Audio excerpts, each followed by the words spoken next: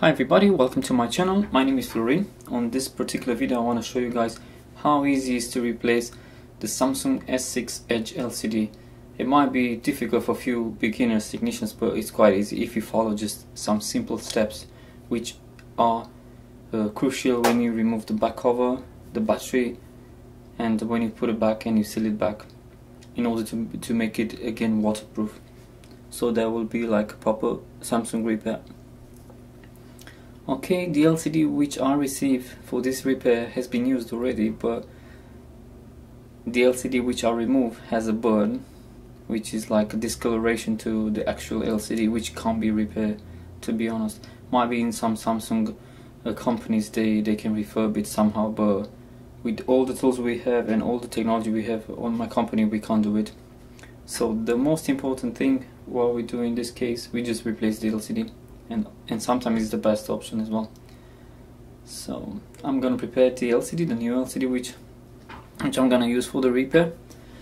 As you can see, I removed the old tape from under the battery, because if you leave it there, it will create you a problem when you'll put back the back cover, the back gloss cover. So this is a different repair. It's an S7 normal with non-chip problem, which maybe I'll do another video about it, but let's continue on the other one. So if you take off the tape, it's better for your battery to, it will fit proper. But if you leave there any tape, any thick tape, it will push back through the bezel, through the metal bezel, back into the back glass, and in time it will come off. It will look really bad, to be honest.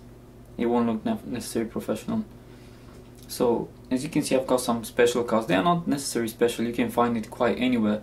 They are just plastic cards, but they are a bit hard, so even if you hit them with like 100 degrees, they don't bend so easy.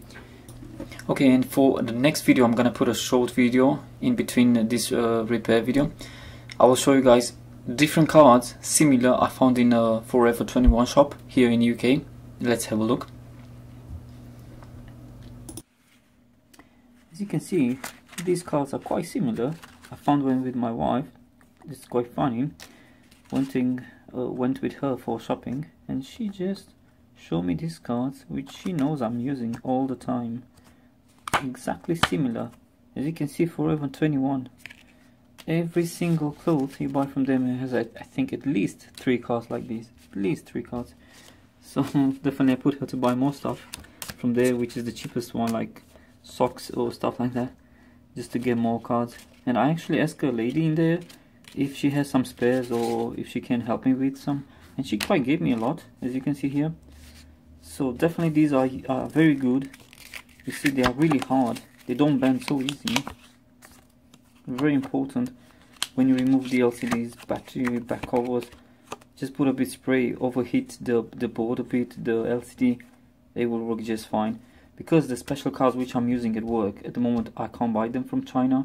So definitely as an engineer, you every time have to have a back cover, like a backup for everything. If something stops, just find a different replacement. So I'm really happy with these cards. I use them every time. It might be in my next videos you'll start seeing them, because these are the last ones which I have. So as you can see, they are quite similar. Nothing special with them. It's just they come in huge stocks from China, which I'm using. They come like, I don't know, might be 5,000 in a package. But from where we bought before, they don't send it anymore. I don't know why. So anyway, as an engineer, as I said, anytime you have to find a replacement for everything you have in order to continue your work, you know. This back cover is not that important. As you can see, the back glass is already cracked, but every time you use it as an experience that you can get more advanced in your skills, get more skills from it. Don't try just to rip it off, because I've seen a lot of guys just doing that. It's quite disappointing, to be honest. So when you got the chance to repair like brand new model phones, don't waste the products, you know. If you know how to think, if you know how to do it anyway proper, Why just don't try it to make it even better every time, you know? 'Cause this is the job about, to get more skills. So definitely you have to remove the SIM tray. The LCD is not gonna come off because in the LCD is the board attached as well. So where's the SIM tray? Definitely on the board, it's not gonna be out. Okay, after we remove these screws, there are quite a lot. After you remove the screws, it's very important with 6 edge S6. Basically, quite all the models after 6S normal. If you want to remove the bezel off from the LCD to take it apart proper, you need to hit the front LCD, but not more than 10 seconds, because there's a special fine tape on the bezel attached, which it's easy to remove if it's a bit hard. But if you overheat it too much, that's the trick. You'll take the paint from the LCD as well off, because the tape is so strong. It has the property to stick. When it's hot, it has the property to stick to the actual LCD. So if you try to take it off and it's too hot, it's not gonna separate. So we'll take the paint off. I've got some few videos, I think, which I think is an S7. You can check on my YouTube channel. I think it's S7. I can show you there, guys, that I just left it more than a minute or 2 minutes because I didn't care about the LCD. It was already a scrap LCD, so the paint was coming off quite easy, like really fast. So I'll leave it here for no more than 20 seconds, and just try to take apart from with your fingernails, but know where is the, that's very important, know where is the jack port, because there's you'll see it's more like a hing into the bezel, you know. So with the bezel removed, now it's very easy. All you need to do is just disconnect all the bits first. The first one, important one, is the battery. If you work off of the board with the battery connected, if the battery is charged as well, might be the phone on as well, you will damage something. If you put, let's think about it. You see, I'm working every time with the tweezer because I've got a lot of phones ahead did it. So my experience allow me to work really quick with my tweezer. But a lot of guys maybe will see, oh, I'll take a tweezer as well. And sometimes you can scratch, or you can touch only a filter or a capacitance there, and that's it. The board will create a lot of problems. So this part, definitely you don't have to bezel anymore. How you can turn up the phone?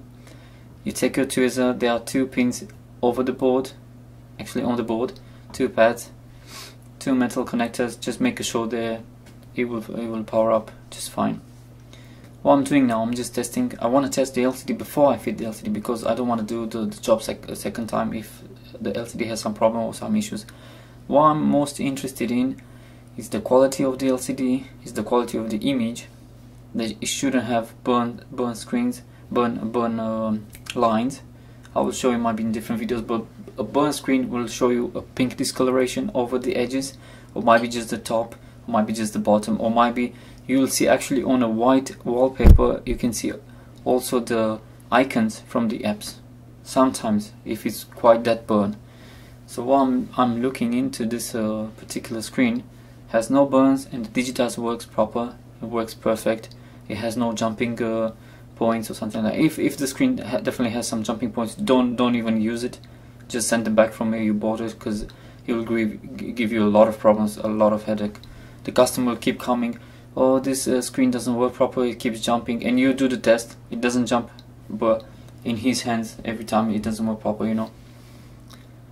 So just disconnect the battery, is fine. Remove the LCD, and now you have to prepare all the parts from the old LCD to remove and put into the new LCD.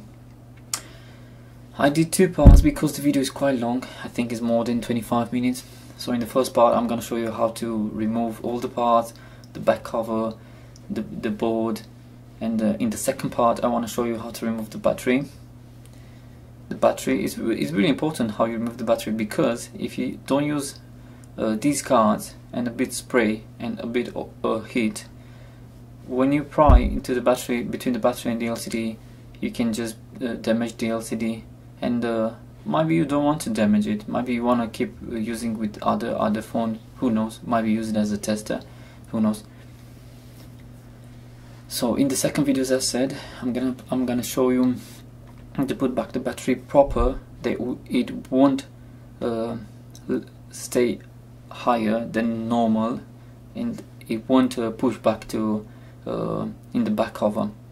Okay, that's one point. And how to put back the back cover so it will be waterproof again. A lot of guys quite ask me about waterproof. If you replace the LCD, it's still waterproof. Yeah, definitely it can be waterproof, but the most important thing is just make sure you're doing the steps which I'm gonna show you exactly the same. If there's any gap, air gap somewhere on the back cover, definitely the water will come in, because the water it's like a molecule, isn't it? So it's really small, it's really thin. One drop of water is enough on your board. It will create a corrosion which will damage the board. It depends where the water is gonna get in. So this part is quite boring. Everybody will be able to do it. Just remove the screws from the charging port. Make sure you don't damage your charging port. It's easy to remove it. If the phone has never been opened, it's better maybe to put some heat into your LCD, so everything will come off quite easy, quite fast. Put back the charging port, the screw. Make sure. Another thing important: make sure you put all the screws back where they were. Don't mix them. With Samsung, it's quite easy. Even if you mix them, not gonna create so much problems. But if you build your skills in this way, if you keep this thing in your mind, if you pass to iPhones, if you mix screws in iPhones, in iPhone models, you're not gonna have signal, you're not gonna have Wi-Fi. I've seen so many. I did so many repairs after other technicians who didn't put the screws back proper. The customer just broke back the phone. Man, I've got no signal. What can I do? So I knew it. It was just 3 screws mixed. That's it. A short one, a long one, and a middle one. Just put them proper. The signal came back. Let's see. So to remove the battery, I heated I think about a minute. You see how easy it is to use these cards. These cards, they are not so hard that it will probably break your screen. You will just separate the tape, you will cut the tape off, and that's it. But if you use metal to take off the battery, it might damage or might scratch the back LCD, which will leave with the lines on your LCD. But in this case, my LCD is still good, still useful if someone wants to buy it or something like that. But anyway, so as you can see, the LCD has been prepared. Oh yeah, make sure your front camera doesn't have dust inside. After you sealed all the LCD, maybe you haven't done the test proper. It could create you a lot of problems, a lot of headache to reopen the LCD, to reopen the back cover just to clean the front camera. I don't know, so make sure there's nothing dust in there. Okay guys, thanks for watching. See you in the next video. Let's see how to do the second part, which will be really easy and funny in the same time. Cheers.